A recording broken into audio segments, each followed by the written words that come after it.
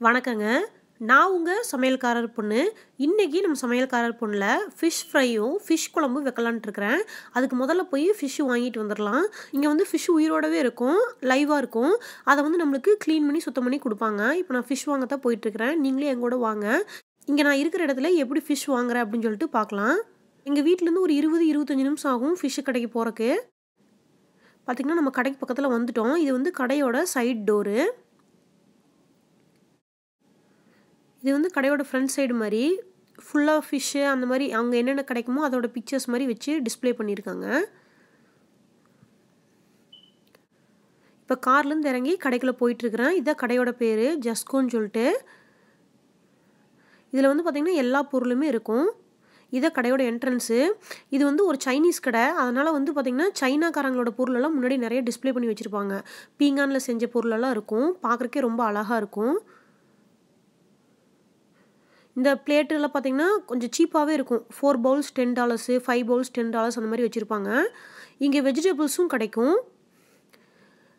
சைனாக்காரங்களோட மளிகை ஜாமானங்களும் இருக்கும். நம்மளுக்கு எது வேணுமோ அத நம்ம பார்த்து வாங்கிக்கலாம். ஃபிஷ் வந்து பார்த்தீங்கன்னா, இந்த கடையோட உள் சைடு தான் வச்சிருப்பாங்க.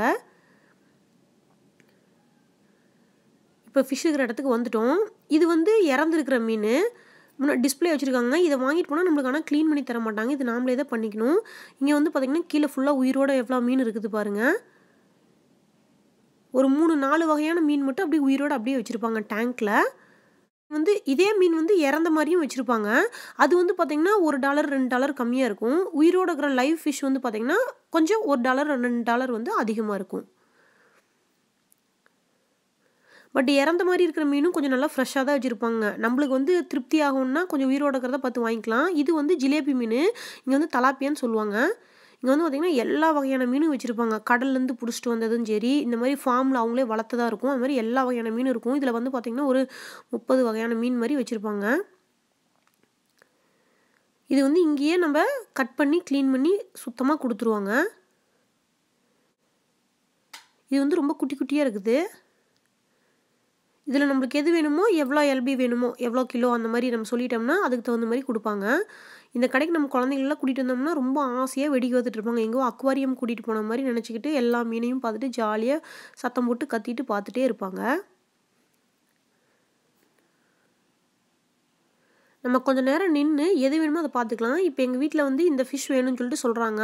இதோட பேர் வந்து கேட் ஃபிஷ்ஷு. நம்ம ஊர்ல வந்து இத வந்து கெளுத்தி மீனுன்னு சொல்லுவாங்க. இங்க இருக்கிறதுலயே எனக்கு கொஞ்சம் கெளுத்தி மீன் தான் நல்லா இருக்கிற மாரி இருந்துச்சு. அதனால நான் எப்ப போனாலும் இதுதான் வாங்குவேன்.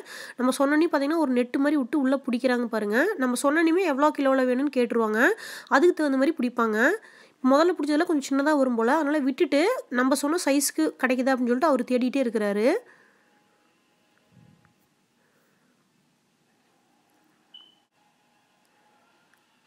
அந்த மீனும் மாட்டுவனான்னு சொல்லிட்டு அப்படியே எஸ்கேப் ஆயிட்டே இருக்குது பாருங்க அந்த நெட்ல மாட்டாம. நான் வந்து ஒரு 1 1/2 கிலோலேருந்து 2 கிலோக்குள்ள இருக்கிற மாரி வேணும்னு கேட்டிருந்தேன். அதனால அதுக்கு தகுந்த மாரி தேடிட்டு இருக்காங்க.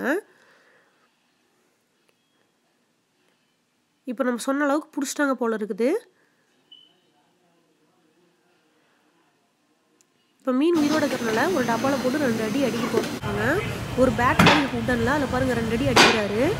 அடிச்சு இப்ப மீன் வந்து செத்துரும். இதுக்கப்புறம் இத வெயிட் போட்டு நம்ம வேணுங்கிற மாரி கிளீன் பண்ணி குடுப்பாங்க.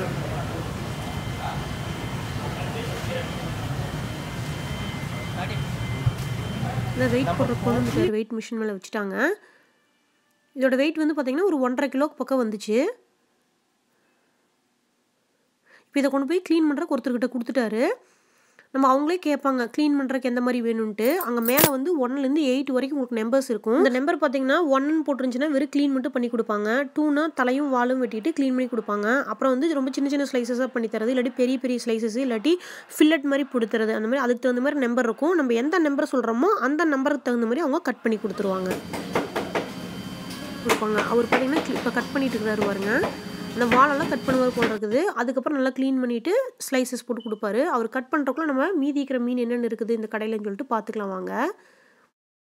இந்த மீனெல்லாம் உயிரோடையும் இந்த டேங்க்குள்ள வச்சிருக்காங்க. இது வந்து செத்த மீனையும் வச்சிருக்காங்க. நம்மளுக்கு எது வேணுமோ பார்த்து வாங்கிக்கலாம். இதுலலாம் வந்து பார்த்தீங்கன்னா, கண் எவ்வளோ ஃப்ரெஷ்ஷா இருக்கு பாருங்க. அந்த மீன் வந்து புது மீன். அந்த மாரி தான் பார்த்து வாங்கணும். கொஞ்சம் கண்ணுல வந்து பார்த்தீங்கன்னா, மஞ்சளா படிஞ்ச மாரி கொஞ்சம் நல்லா இல்ல. கொஞ்சம் தொட்டு பார்த்தீங்கன்னா, கொல கொலன்னு இருக்கிற மாரி இருந்துச்சுன்னா, அந்த மீன் வாங்கக்கூடாது. இங்க வந்து தொட்டு பார்த்து வாங்குறக்கு விடமாட்டாங்க. அதனால கண்ணு வச்சு பார்த்து தான் நம்ம வாங்கிக்கணும். இதுவே நம்ப ஊர்லனா மீன கொஞ்சம் கையில எடுத்து பார்த்து, கொஞ்சம் கெட்டியா இருக்கிற மாரி மீனா இருந்துச்சுன்னா, பார்த்து வாங்கலாம். பார்த்தீங்கன்னா, அவரு தண்ணி ஊத்தி கழுவுறாரு பாருங்க. மீனெல்லாம் வெட்டி முடிச்சுட்டாரு. இப்ப தண்ணி ஊத்தி கழுவிட்டு இருக்கிறாரு. தண்ணி வந்து அப்படியே ஃபோர்ஸா வரும். அந்த மீன் மேல இருக்கிற செதிலெல்லாம் அப்புறம் அந்த ரத்தம்லாம் இருக்கும் இல்லைங்களா? அது வந்து இந்த தண்ணி ஃபோர்ஸா அடிக்கிறதுனால சீக்கிரமா அப்படியே போயிரும். இப்ப இத கவர்ல போட்டுட்டாங்க. இப்ப நம்மகிட்ட வந்து கவர குடுத்துருவாங்க. நம்ம வாங்கிக்கலாம். வெளியில போய் பில் போடுறப்ப இதுக்கு அமௌண்ட் பே பண்ணிறணும். இது வந்து பார்த்தீங்கன்னா, கடல்ல இருக்கிற மித்த வகையான மீனு. அதாவது அந்த சிப்பி, சங்கு அதுக்குள்ளலாம் இருக்கும் இல்லைங்களா? அந்த மாரி இருக்கிறது. இந்த கடையில வந்து எல்லாமே கிடைக்கும் அப்படின்னு சொல்லி சொன்னாங்க. வாத்து, நாட்டுக்கோழி, மீனு, நண்டு அந்த மாரி எல்லாமே கிடைக்கும்னு சொன்னாங்க. இது வந்து பார்த்தீங்கன்னா, இறாலோட வகைகள் வந்து நெறைய வச்சிருக்காங்க. கடல்ல என்னென்ன இருக்குமோ அதெல்லாமே இந்த கடையில இருக்குதுன்னு வச்சுக்கோங்களேன். இந்த பாக்ஸ்ல தான் எப்பவுமே நண்டு இருக்கும். நாங்க இன்னைக்கு நண்டு வாங்கலாம்னு நெனச்சுட்டு தான் போனோம். ஒரு டங்கு மாரி இருக்கும். அதில எடுத்துட்டு நண்டு வச்சு எங்க பையன் விளையாடிட்டே இருப்பான். பார்த்தா இன்னைக்கு அது நண்டு இல்ல தீந்துருச்சு.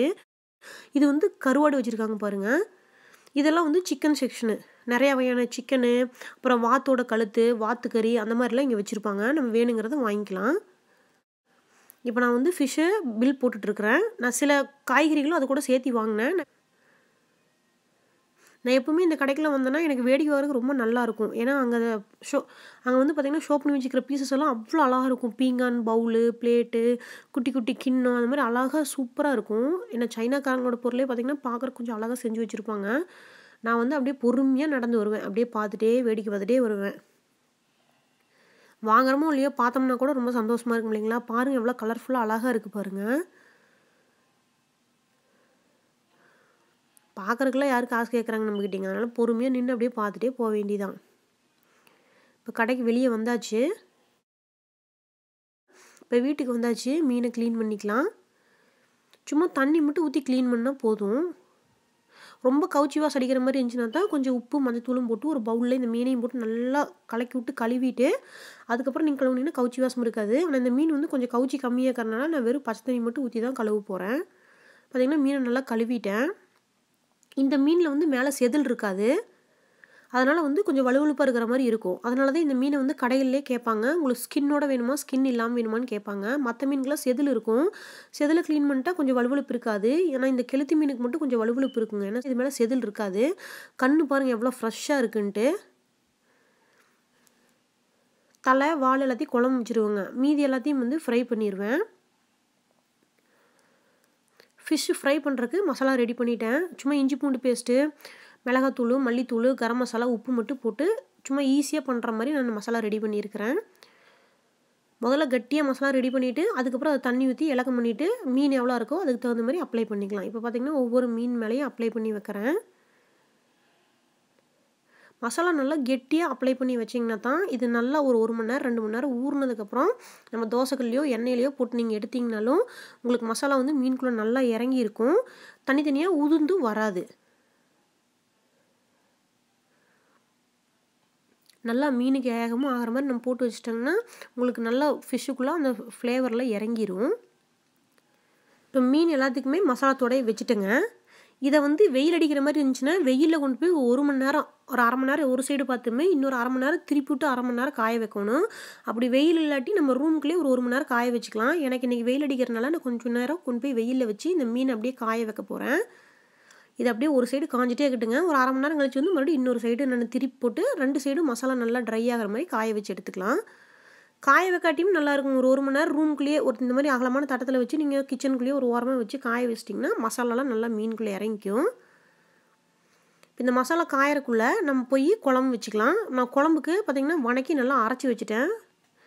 குழம்பு தாளிச்சு விட்றதுக்கு பார்த்தீங்கன்னா, வெங்காயம், பூண்டு எல்லாமே தாளிச்சு விட்டேன். இந்த குழம்பு எப்படி வைக்கிறதுங்கிற வீடியோ கூட போட்டிருக்கிறேன். அதோட லிங்க் நான் டிஸ்கிரிப்ஷன் பாக்ஸ்ல குடுத்துட்றேங்க. இது எங்களோட கொங்கு நாட்டு ஸ்பெஷல் ஆட்டி வச்ச மீன் குழம்பு. இப்போ வெங்காயம்லாம் நல்லா வணங்கிருச்சு. நம்ம அரைச்சு வச்சிருக்கிற சாந்த உள்ள ஊத்திக்கலாம். கொஞ்சமா புளியும் கரைச்சு வச்சிருக்கிறேன். இதையும் உள்ள ஊத்திக்கலாங்க. நான் குழம்புக்கு வேணுங்கிற அளவுக்கு தண்ணி ஊத்திட்டேன். உப்பும், மஞ்சத்தூளும் போட்டுக்கலாம். பூண்டு கொஞ்சம் முழுசா போட்டோம்னா குழம்புக்கு சூப்பரா இருக்கும். இந்த குழம்பு வந்து கொஞ்சம் எப்பவுமே இலக்கமாக தான் வைக்கணுங்க. அப்போ தான் வந்து மீன் குழம்பு ஒரு 2 நாள் கழிச்சு சாப்பிட்றதுக்கு சூப்பராக இருக்கும். ரொம்ப கெட்டியாக வச்சுட்டிங்கன்னா நல்லா இருக்காது. இப்போ லைட்டாக குழம்பு கொதிக்க ஆரம்பிச்சிருச்சு. இதை மூடி போட்டு வச்சுங்க. ஒரு 10 நிமிஷம் நம்ம கொதிக்க வச்சு இந்த மிளகோட பச்சை வாசமெல்லாம் போச்சுன்னா அதுக்கப்புறம் இதுக்குள்ளே மீனை போட்டுக்கலாம். இப்போ பார்த்தீங்கன்னா 10 நிமிஷமாக நல்லா குழம்பு கொதிச்சிருச்சு. பார்த்தீங்கன்னா கொஞ்சம் எண்ணெயெல்லாம் பிரிஞ்சு வந்துருச்சு. இப்போ நம்ம உப்பு காரம்லாம் செக் பண்ணிக்கணும். அதுக்கப்புறம் நம்ம மீனெல்லாம் போட்டுக்கலாங்க. ஏன்னா மீனை போட்டதுக்கப்புறம் உப்பு கொஞ்சம் பத்தாமல் இருந்துச்சுன்னா போட்டு கலக்கணும்னா மீனெல்லாம் உடஞ்சி போகும். கொஞ்சம் அகலமான பாத்திரமாக வச்சுக்கிட்டு மீனெல்லாம் தள்ளி தள்ளி போடுங்க. குழம்புக்கு வெறும் தலையுமே வாலும் மட்டும் போட்டு குழம்பு வச்சிங்கனாவே குழம்பு அவ்வளோ டேஸ்ட்டு அருமையாக இருக்கும். இப்போ நான் வந்து பார்த்திங்கன்னா குழம்பு நிறைய வச்சுக்கிறேன். உள்ளே போட்ட பீஸ் வந்து 4 பீஸ் கூட கிடையாது. ஒரு 5 நிமிஷத்தில் மீன் வெந்துடும். மூடி போட்டு வச்சிடலாம். அடுப்பு ரொம்ப கம்மியாக வச்சிடணுங்க. ரொம்ப அதிகமாக வச்சு தளன்னு கொதிக்க வச்சிங்கன்னா மீன் நல்லா வெந்து உடஞ்சி போகும். கம்மியாக வச்சிட்டோம்னா மீன் வாட்டுக்கு வெந்துட்டுருக்கும். ஒரு 5 நிமிஷம் ஆயிடுச்சுங்க. நல்லா மீன் வெந்துருச்சான்னு பார்த்துடலாம். பார்த்திங்கன்னா எண்ணெயெல்லாம் தண்ணி எப்படி பிரிஞ்சு வந்துருக்குது பாருங்க மீன் போட்டதுக்கப்புறமே. இப்போ குழம்பு ரெடி ஆயிடுச்சு. இப்போ மீனை எடுத்து காட்டுறேன் பாருங்கள். மீன் நல்லா வெந்து அப்படியே ஒயிட் கலர் லேயராக வந்துருக்குது பாருங்கள். இப்படி இருந்துச்சுன்னா மீன் வெந்துருச்சுன்னு அர்த்தம். ஒரு 5 நிமிஷம் தான் ஆகும் மீன் வேக இருக்குங்க. பாருங்கள் சூப்பராக மீன் வெந்துருச்சு. இப்போ அடுப்பை ஆஃப் பண்ணிடலாம். குழம்புல போட்ட மீன் தாங்க ஃப்ரையை விடவே டேஸ்ட்டு செம்மையாக இருக்கும். இது ஒரு 2 நாள் கழித்து இந்த மீனை சாப்பிட்டிங்கன்னா இன்னுமே நல்லாயிருக்கும். இந்த மீனோட ஃப்ளேவர்லாம் குழம்புக்குள்ளே இறங்கிட்டே இருக்கும். பார்த்திங்கன்னா 1 ஹவர் நல்லா வெயிலில் காஞ்சிருச்சு. நான் திருப்பியும் வச்சுட்டேன். 2 சைடுமே மசாலா நல்லா காஞ்சிருக்குது. இப்போ இதை வந்து நம்ம எண்ணெயில் போட்டு பொரிச்சு எடுத்துக்கலாம். இல்லாட்டி தோசைக்கல்லில் போட்டுக்கலாம். எங்கள் வீட்டில் தோசைக்கல்லில் போட்டு எடுத்தால் தான் ரொம்ப நல்லாயிருக்குன்னு சொல்லுவாங்க. அதனால் தோசைக்கல்லில் போட்டு நம்ம பொரிச்சு எடுத்துக்கலாம். தோசைக்கல்லில் கொஞ்சமாக எண்ணெய் விட்டு வச்சுருக்கிறேன். இதில் நம்ம மீன் பீசஸ் எல்லாம் எடுத்து போட்டுக்கலாங்க.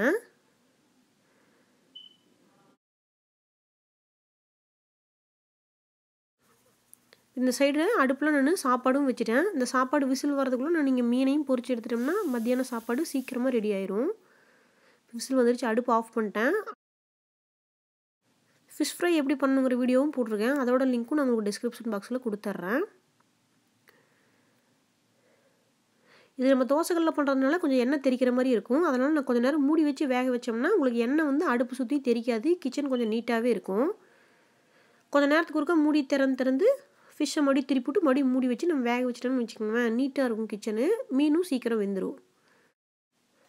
இது வந்து நம்ம பெரியவங்க சாப்பிட்ற கொஞ்சம் காரம் உப்பு கொஞ்சம் அதிகமாக இருக்கும்னு நினச்சோம்னா மீனுக்கு மேலே கொஞ்சோண்டு பெப்பரு சால்ட்டும் போட்டு இன்னும் கொஞ்சம் வேக வச்சா டேஸ்ட் நல்லாயிருக்கும். இவ்வளோதாங்க. சூப்பராக மீன் குழம்பும் ஃபிஷ் ஃப்ரையும் ரெடி ஆயிடுச்சு. இன்றைக்கி நீங்கள் என் கூட வந்து நான் எப்படி மீன் வாங்கணும்னு பார்த்துருப்பீங்க. என்னோடய ஃபிஷ் குழம்பையும் ஃபிஷ் ஃப்ரையும் பார்த்துருப்பீங்க. இந்த வீடியோ உங்களுக்கு பிடிச்சிருக்குன்னு நினைக்கிறேன். இந்த வீடியோ உங்களுக்கு பிடிச்சிருந்தா சமையல்காரர் பொண்ணுக்கு சப்ஸ்கிரைப் பண்ணுங்கள்.